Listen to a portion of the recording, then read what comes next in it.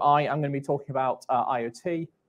The answer to all your problems, it's a bold statement. It's obviously a very exaggerated statement. It's not going to solve all your problems, but it needed a tagline and that's it. So starting off with an introduction to NYnet. So who are we? Probably, unless you're in North Yorkshire, so unless you're Tim, you've probably never heard of us before. So we are actually owned by North Yorkshire Council. We're one of many companies that they own, including Berito, who are on our stand today, who do data protection services. We are, however, a private sector company. We are run as a private sector company. We have private sector staff, and we are run to make a profit. The only difference is when we make that profit, it goes back into the council and obviously pays for things like social care. Our core business is connectivity services. Thankfully for you, I'm not going to talk about that today. Obviously, schools broadband have already spoken about broadband this morning, so you don't want to hear too much about it again. But we provide to the public sector in North Yorkshire, we provide to the NHS, over 200 schools, blue light services, we provide to fire and rescue. We also have a government-funded full fibre network, and we provide free public Wi-Fi. So if you go into any of the 20 largest towns in North Yorkshire and go onto public Wi-Fi, that was delivered and managed by NYnet. In addition to that, we have an Internet of Things network, which is a good thing. Otherwise, this presentation would be pointless. We have connectivity products onto 16 business parks. So we are now pushing out into the private sector. We have some cybersecurity training products, which are provided by our partners Boxfish, and there's a booklet on our stand if you're interested. And we also do some IP telephony. So first of all, a bit about me. I don't think you can go wrong in a techie presentation with a picture of a BBC Micro. So this is where my IT life started. My dad worked in IT for the army, and so I very much got into computing at an early age. Following on from that, this is where my networking life started. This is literally the 56K modem I had. It is on eBay. I may buy it.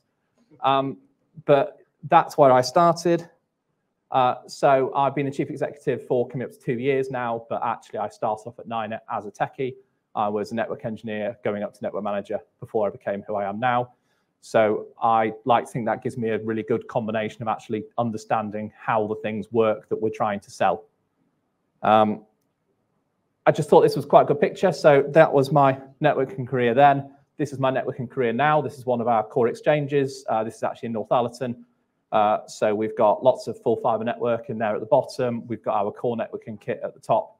And it's a real spaghetti. So I think it's also kind of reassuring for you guys that it's not just your cabinets that are a bit of a mess. Ours are also a bit of a mess. So in terms of our core fibre network, we have 225 kilometres of fibre. We have some of our fibre spines, 288 core fibre, which means in total we have about 64,000 kilometres of fibre, which I looked last night. Not that I did this last night, is enough to go around the Earth 1.5 times. So that's a lot of fibre. We actually are slightly different from what Dave was talking about this morning. We don't use PON because of the fact that we're providing to public sector and schools. We just have a single fibre. So we don't use any splitters or anything like that. It just means it's much more future-proof for us because we're not providing to residential. Thankfully for you, like I said, I'm not going to be talking about broadband. That's it. Forget about it. Done. So what is IoT? IoT is everywhere. So it can be in your car. If you've got a car that's connected to the internet, then that is the Internet of Things. It could be in your smart light bulbs, your smart heating. And if you grew up at the same time as me, then you probably all wanted an internet fridge, even though we never really knew why. But it was meant to be the thing, and it will tell you when your shopping needed to be refilled and everything like that. I'm guessing nobody in here has an internet fridge. No? Good. Nothing to be jealous of. Perfect.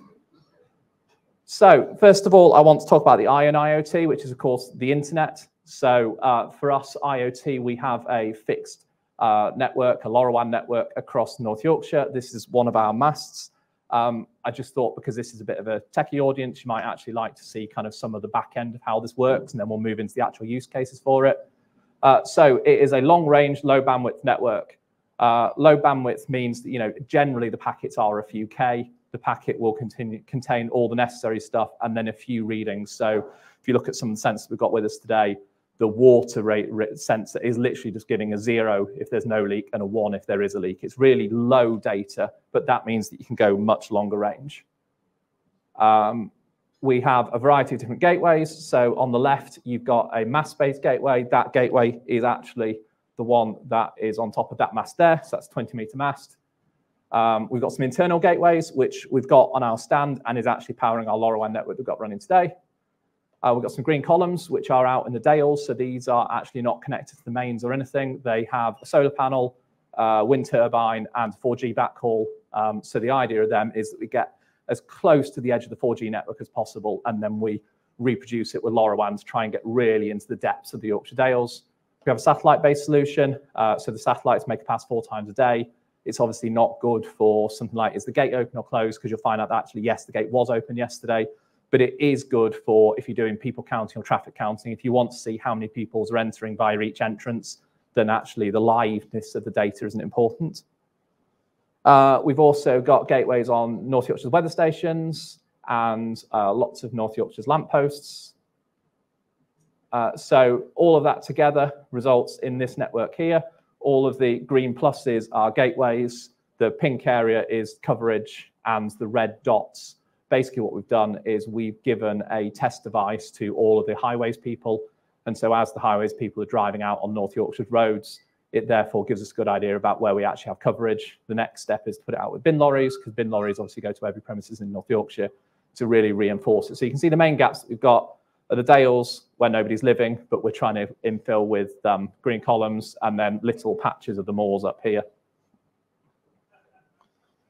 I thought this slide is quite an interesting one. Unfortunately, we're not in North Yorkshire, although nor is this completely. So this is South Cave, just near Hull. That left-hand end of the line is Beckwith Shore, which is just outside of Harrogate, where we're based. And so you can see there, this was actually a packet that I saw in our system, which had gone 43.54 miles. So that gives you an idea of the range of LoRaWAN. Obviously, that's upper mast, so it's probably a 20-meter mast, but it goes to show that actually when it's out in fresh air, it has an absolutely fantastic range. So in terms of the type of sensor that you can do, I'm not going to go through this. The slides will get sent out, so you'll be able to see all the different kind of sensors, but you can see lots of sensors. And actually, I would have said pretty much every day there's a new sensor. We've just been back from the Things conference where it's even more people are bringing out even more things. And actually, sensors now are going more towards just something to reproduce it out onto the network. So, it's taking something else that you already have and making it work. This is our board of sensors that we've got today, which is behind you with the green light on. So in terms of the sensors we've got here, we've got an air quality sensor, we've got a door sensor. I'll go through most of these. We were meant to have a power sensor, but unfortunately it wasn't in the box. A tracker, we've got the internal gateway, we've got the light at the bottom, which I'll come back to, water sensor and a gate sensor. So what I'm going to do is I'm going to go through some of the use cases that we might have to have a look at the problems that you have and how we can solve it. Because I think the really important thing from our point of view is that actually the point of IoT is to make your life easier and ideally to make your life cheaper. Nobody's going to put a gate sensor if you didn't care whether the gate was open or closed in the first place. But if you have a manual process that you're doing right now, then sensors are a really good opportunity there. So first opportunity here, pictures are difficult in a world where you care about copyright. So unfortunately, I think this is probably more of an American school, but there's some bored school kids. It's not because the teaching's poor, it's because the air quality is poor. So air quality is definitely much more of a focus now. Ever since COVID, scarlet fever, there's a lot more of a push from public health in terms of having improved air quality. And there are also some scientific case studies around the importance of air quality and education. So poor air quality will lead to illness. It will also lead to a lack of concentration. There are some schools in Scotland which have put in air quality just because they are outstanding schools and they care so much about their grades. They want to do everything possible to ensure that their students have the best learning environment. I'm not sure that most schools are there yet because I think, a lot of schools are struggling to put meals on the table, never mind make the best learning environment. But you still have the point that actually kids being off sick isn't helpful. It goes around, and actually the solution to these problems isn't screens, it's not masks, it's just better air quality. So the solution is to monitor the air quality of the classroom, giving staff the knowledge of when ventilation needs to be improved by opening windows. One thing that's really important with our solution is it's about doing something now. It's not about knowing that the air quality is bad in that classroom yesterday. It's about fixing the air quality now. I can't see my next slide, so sometimes I'm going on and it's a little bit of a journey for both of us. No, we're good. Okay, so this is the sensor. It is top right on our board over there. It's a very simple sensor. There are some out there which have numbers on which tells you their quality. Actually, we don't believe that's a good idea. We want this to be inconspicuous. The teacher shouldn't be looking at this sensor. If the teacher's looking at this sensor, then we fail, because teachers don't understand what parts per million means, and they shouldn't need to understand it. In addition, not all schools are the best schools in the world, so we want a sensor that looks like a light switch or something like that. We don't want a sensor that's going to get some interest and going to get knocked off the wall. They're not ridiculously expensive, but on the other hand, we don't want them breaking. So in terms of the ranges, this is where we pitch it. This is based on information from our public health colleagues in the council. So ideally, you are looking for less than 800 parts per million. Between 800 and 1500 is an amber, and over 1500 is a red. The way that our system works, you'll have seen our green light. It's very bright green light. And basically, that light is actually tied to the air quality sensor. So we are broadcasting a gateway today. The two of them are chatting to each other. And if the air quality in here was to get worse, then it would go amber, it would get red. I think probably when I arrived this morning, I was expecting to see a red by now, but actually the venue has shockingly good air conditioning. And therefore it's really quite good. It's around 597 last time I checked. So we are very much in the green. 400 is basically the natural environment. So we're only just above the natural environment, given how many people are in the room. I think that's great. And that's why, you know, it's actually really important for conferences, because I went to a conference a couple of years ago and basically everybody who's got COVID who went there, because you're all in a confined space. But being in a confined space with good ventilation, which can be in the form of mechanical ventilation, is just as good. So it all gets delivered onto an air quality dashboard. Again, this is all about trying to keep things simple. So it's a number, it's got humidity, it's got temperature, but actually the most important thing, there is just a circle. The dashboard has changed slightly since then, because 8% of the male population are colorblind. So it's now got a smiley face, a neutral face, and an unhappy face. But again, it's just to try and make things nice and easy.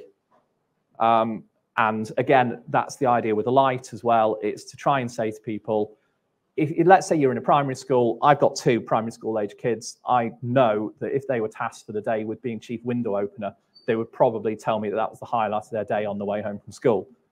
And that's the thing. It's about trying to involve the kids. It's about trying to say to the kids, look, here's a light. If this light goes amber, go and open the window. It shouldn't be the teacher's job. The teacher shouldn't be looking at this. The teacher shouldn't be looking at the emails that we send. It should just be really simple. Look at the light and do something about it.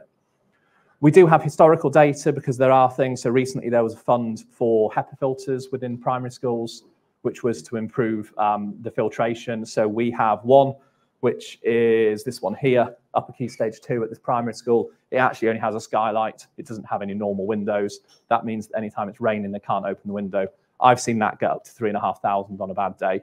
So they wanted this system because it means that actually they can then use the data that comes out of this to justify to the governments, to justify to their governors, to whoever it matters, that they need to do something about that, because 3,500 isn't okay. 4 or 4,500, I can't remember exactly, is the maximum that HSE suggests in a workplace is safe. So, you know, you've got kids there who aren't far off the maximum. So again, it's all about simplicity, you know, nothing too complicated. The other thing that it does notice, though, is temperatures. You can see here down the prefabs at 21.9 degrees, the prefabs are heated 7 days a week to 22 degrees. That's an absolute waste of money. If they put some sort of sensor in there, then they can drop that, and they would probably make instant savings that would actually pay for this whole platform for a year if they just stopped heating the school when people weren't there. Next up, an even simpler problem, open gates. Any high schools in particular will probably have multiple ways in and out the building, and they have gates on them. It's really important to make sure that gate is shut, and it's really important to make sure that the gate is shut at the end of the day. You may also have a public footpath which runs through your school. So making sure that the gate is closed. So what we have is we have sensors which will monitor the state of the gates. It will alert if it's opened. It won't alert if it's closed, but you can also, you know, somebody can log on at the end of the day and just make sure that everything looks good. The gate one is the bottom left on our stand if you're interested. This one's a bit more of a specialist one. We do have a trial going into Tim's school soon. So this is for schools which are using biomass. So we use a silo sensor to see how full the silo is. It means that it's no longer up to manual people to check. We're doing something similar with the highways team in North Yorkshire, because at the moment, the way that they check the grit pile is they look on the ground, and they've got a rough idea that the closer that the grit pile is to you, the more grit there is. That's not ideal. You're having to drive around. It's much better actually to put a sensor. You can log on, and you can see where it is. We've also seen the same things with oil tank monitoring in much more rural areas, that at the moment somebody needs to have a look into the oil tank and see how much is there. That one's quite an easy one to see the saving of, because actually, if you know how much is in it and you can kind of plot it and you can graph it on a yearly basis, you can probably see when you need to order. And for some of these things, especially with oil is cheaper in the summer than it is in the winter. So you can probably try and figure out when you could buy your oil cheaper. Or you could even look, if you've got multiple primary schools, you can try and tie these orders together to get one much bigger order. I'm spoiling all of this. Okay, so next one up is to do with doors. So doors, comms cabinets. I'm assured by Chantel, who's over on our stand, our sales manager, that some of you do have radioactive stuff. I don't remember radioactive stuff at school. I went to school in the Northeast, so it might be that we didn't get trusted. So, problem. I work for an ISP. We all know about the cable fairies. We've all had the faults come in to say that the primary school stopped working, and we'll go out, we'll find the cables in the wrong port, and the school is adamant they have not been in the cabinet, definitely not been in the cabinet. It was definitely the cable fairies. So a really easy answer to that is you can just put a monitor on it. We have 12 street cabs in some of our business parks, and actually we've got the monitors in them. It means that it just sends an email as soon as it's been opened. If you're a trust who's managing, say, 10 primary schools, put a cheap monitor on each of the cabinets, and it will fire off an email to you to say the cabinet's been opened. Chances are you weren't expecting it, at which point you can then ask the teacher to step away, teach, and leave IT to you. Final one is much more, might be the final one. Hopefully not, I'm only 17 minutes in. It's a much more generic one. It's power related. So a smart plug on the left, it doesn't have to be a smart plug. If it's a much higher power draw, it can actually be done wired in. So kilns, microwaves, photocopiers, those kind of things. Approximately 45% of schools' electricity use is consumed out of school hours. So the solution is a dashboard that measures how much electricity is being used, with the ability to turn appliances off and on remotely from a dashboard. Some of this as well, it will almost be a one-off, but actually in the example of the kilns, if they need to be checked that they're on or off at the end of the night, then somebody can just log on and make sure that it's there. Or you can set up a routine to say at 5 o'clock every day, check whether the kiln is on, and if it is, switch it off. There is a lot of that, if this, then that, with an IoT. So one of the things which is very much outside of this that you could do is if you had an electricity meter and a master circuit breaker, then actually you can say, when we've used over a certain amount of electricity, cut it off. You wouldn't necessarily want to do it, but it gives you an idea that you can very much link together observing something and changing something. Everything needs a dashboard, because otherwise what you're going to do with it, so this is the dashboard that we work with. You basically create a digital twin of your school, and you can then assign the sensors within it. So this is our non-air quality dashboard. This is for all the other sensors. So we've got a CO2 sensor here just because we were playing. We've got a water leak sensor, a door sensor, and way up here is a gate sensor. It delivers it all here. You can see that the rooms are green, amber, red, depending on what the status is. You've also then, if you zoom out, which I can't because this is just a picture, you can then see a wider map. And so, for example, we've got a tracker. That tracker, if I log onto the platform right now, will show that it is in Leeds where we are, because it's got a GPS chip in it. So if you do have anything that you want to track around the school, it will track with more accuracy on the school grounds, because as long as it's within the GPS range, it will show you within the rooms, but also it will show you further afield. It could also be useful for things like, I was talking to a scout leader recently, who they were saying actually when they're off doing scout trips in the malls or something like that, then it's a good kind of backup system. It does have an emergency button on it as well. So it's got a panic button as well as a GPS. It won't do anything. So if you all get really tempted to press the blue flashing light like Karen did, it's not actually going to do anything. Andy, could you assign like air tag, like an air tag system, like kids, say right, that's yours, don't move, nothing past you. Yeah, so I mean that's a relatively big tracker, really. You can get trackers which are literally stickers and stick on the back of it. you're always having to make a decision between whether it's a good investment or not. You know, I had the same discussion with the highway scheme because they're losing signs all the time. The sign isn't worth the tracker. No. But an iPad probably is worth the tracker. Or a title. Depends if it's mine or not. Okay, the big one, which I know everybody's having a problem with, is vape sensors. I particularly like the bottom picture. Chantel got this. It's from the Daily Mail. And apparently, you can see it's from the Daily Mail based on the woman. And she looks very angry. She was angry because her child wasn't allowed to vape. He's about 14, and he needs to vape because he's trying to give up cigarettes. So it's a wonderful world we live in. So we have a vape sensor. We didn't get it in time. It's an American vape sensor, so it needs reprogramming to EU LoRaWAN standards, which is why instead we have a cardboard cutout of it, if you haven't noticed. It is a vape sensor and a sound anomaly detector. It is an American sensor, so if you do have any gun problem in your school, it's going to be fantastic. It's going to see the gunshots. Thankfully, we don't really have that issue, but it can also detect other stuff. It detects shouting, it detects bullying, so the things that go with bullying, as well as vaping of THC, nicotine, and other vaping products. It has a system built into it, so if a child tries to go too close to it, then it will alert, because otherwise the children are probably just going to rip this off the wall.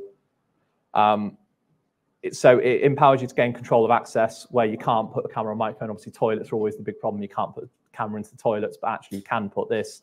Each sensor does a 12-foot by 12-foot area, so it's quite a big area. It can be done using PoE, but obviously not every toilet has PoE in it. It can also be powered using an AC/DC adapter. So if you've got some fused mains within the room, which you probably do if you've got lighting, then you could just take a spur off and then get it into the sensor. So in terms of what do you need to do this in your own school, you need sensors, gateways, network server, and then a dashboard to bring it onto. So the sensors obviously are at the back. There are probably about 900 sensors on the market right now. There's a lot of duplication. You know, there's probably 8 different air quality sensors. There's probably about 20 different trackers. But, you know, there's plenty out there. And I think pretty much every idea that you've had of what you could do and track is there. We always say that it's a mixed, I don't want to say selling because this isn't a selling presentation. I don't want this to be a selling presentation, but it's a mixed sell when we go out there, because actually sometimes you're selling air quality, but sometimes you're selling a dream. And the dream is, look, you go away, you think about the problems that you have, and you work out how this technology can fix it. Because actually we don't know. We don't run a school. You know, we deal with lots of schools and we've got an idea what it looks like, but we don't know what your problems are. And so we can't tell you what the solution is, but you can. So you can go away, you can have a look, you might identify a sensor that you need. They all go back to a gateway. So we have external gateways. We can also put internal gateways. Primary schools, we generally expect that the external gateways would be fine. Secondary schools, maybe not. If you've got a really big school, then you might end up that actually some of your classrooms are kind of too much in the middle of the room.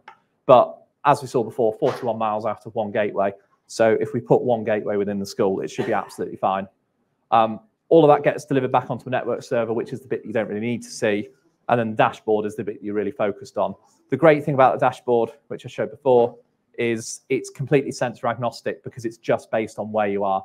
So you can deliver all of your sensors onto this one platform. You might have a classroom which has got a comms cabinet, so it's got a door sensor in it. It's also got an air quality sensor in it, and it's also got a water leak detection.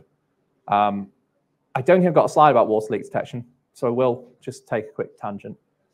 So our water leak detection actually only just made it here. It was in my comms room as of yesterday because the comms room has no roof. So we wanted to make sure that our comms room wasn't getting wet. There's 2 different kinds. That one is just using 2 little metal probes. They're attached to the floor. As soon as it's wet, then obviously it will short between it, and that will therefore send an alert. What you can also get is you can get a mat. So the mat basically is attached either underneath or below. And as soon as that senses any water on the mat, it will send off an alert. So what we're going to do with that is actually, the problem is generally, in my experience, as soon as the floor is wet, it's too late. You know, the leak is too big, especially because most leaks are probably coming down and not up. Our leak was directly above our comms cabinet. So by the time that the floor was wet enough to set off the detector, the comms cabinet would be soaking. So actually what you want really is a mat above the comms cabinet that will therefore show you that the comms cabinet is about to get wet. So you can do both of those. The benefit of the mat is it can be as big or as small as you can like. It all kind of fits together, because again, it's all based on really simple technologies. You know, the technology here is if you short two things together, then it's going to send an alert, and water is a great conductor. What's stopping you from doing it? It needs minimal investment. You've got no requirement for complex infrastructure. One of the things that I actually do think is really good about it, you don't really have to put this on your network. You could have a 4G-based gateway, which is how we're running today, or you could put the gateway in your network, but actually all you then have to do, put the gateway into your DMZ, and then all of the other sensors are going to be connected to the gateway, so you're not continually making these holes in the smooth wall. You're not having to continually add device onto your guest Wi-Fi. My guess is that your Wi-Fi's are probably already full with students' devices, and the last thing that you want is another device. Even a low-power device is still taking up an IP reservation, and it's still taking up data space. It's available to all schools. I mean, it's available to everybody. You can put it at home if you like. I think probably at least some of us are going to have smart homes because we're those kind of people. I don't have LoRaWAN at home, but I do have plenty of other IoT stuff, much to my wife's hatred. It's cost-efficient sensors with long lives. Not only does the sensor have a long life, so does the battery. If you're looking at things like the air quality sensor, the battery on that's probably going to last about 3 years. The leak sensor even more so, because what that does is it sends a message every hour just to say what its state is, but actually it's only half awake. So it's always checking whether there's a leak or not, but it's not talking to the gateway. It only talks to the gateway when it detects a leak. And by doing that, the batteries last even longer. So they've all got standard batteries in. The wireless leak detector, that's got small 1.5 volt batteries, and that will still last over a year. Bring your own device. Is this? Yeah, I've got another slide on that, so that's fine. It's managed from one pane of glass. That's what I was saying before. You know, having a dashboard which shows everything in one place is really important. You don't have the time to be logging into 14 different dashboards. So being able to log in and see what the status of everything in that classroom is important. And it's easy to deploy. Every single sensor on our stand is stuck on using command strips. Every air quality sensor that we deploy, we stick it using command strips to the wall because they're not heavy. So why bother messing around? As soon as you start drilling into the wall, you've got your asbestos concerns. So just command strip it on. You know, it's an easy life, really. So they're very easy to deploy. We send out all of our sensors pre-joined to the network and pre-tested. So when we do this, you know, they go out, they get stuck to the wall, and then they'll just literally jump out onto our system. So today I've done absolutely nothing with any of those sensors here. They just connected and worked. So bring your own device. I have used bring your own device because I know you're all used to it. It's, you know, it is very much a school's term. So the idea here is actually, if you want to do everything, which I know a lot of you do, you can do. You know, buy your sensors, bring them along. If you want to deal with us, great. And actually what we can do is then we will just join it onto our network, put it onto the dashboard, and you can then do whatever you want. So obviously there's a small monthly fee, nothing in life's free. But the idea there is actually you can be in control of your own destiny. You can go out, you can buy sensors, we'll tell you where to buy the sensors from, and you can choose the sensors that work for you. We don't make any money on sensors. It's not what we do. It's not what we're interested in. So, you know, we don't care where you buy the sensors. We do kind of care what sensors you buy because some sensors are good and some sensors aren't. But actually, if you want to, you can go out, you can figure out your problems, buy your sensors, let us know the relevant details, and we'll then join them onto the network, and it will then automatically come into your environment so you can see it on your dashboard.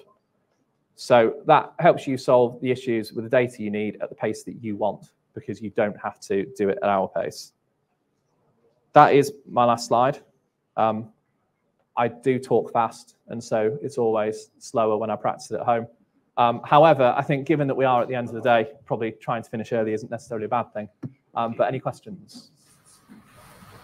Do you have any kind of CCTV time? So you can see there's an error, problem with the sensor, click, take it to the nearest camera so you can visually verify or anything like that? So a lot of things can plug in. So the vape sensor can plug into a BMS, and it can kind of connect together, and therefore it can alarm. So if you do have a camera outside a toilet, then the vape sensor can create an alarm, which means that you'll then start to record on the toilet.